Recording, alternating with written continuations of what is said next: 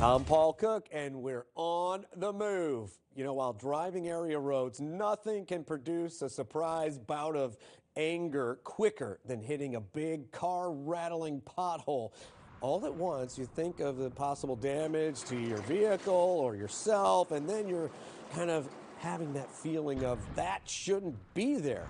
I know it. Well, unfortunately, the dreaded pothole season is here, and you guessed it, potholes top about every driver's list of the thing that upsets them the most. Why do we see so many of them? How do road crews fill potholes? What's the best way to report a pothole? And what can you do when a crater in the road damages your car? In fact, 5 on Your Side viewer Jacob Bourne reached out. He recently tangled with a huge pothole on 44 at Bowles in Fenton. He says it popped 3 tires of his and his family's. He says you'd almost have to make an illegal turn to avoid it.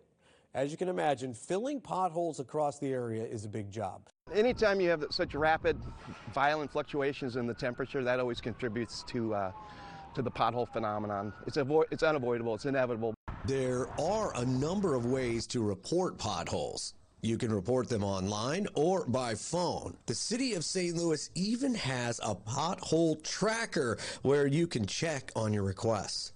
The main thing is those potholes won't get fixed if they're not reported. You can find all the information you need at ksdk.com. Paul Cook, 5 on Your Side.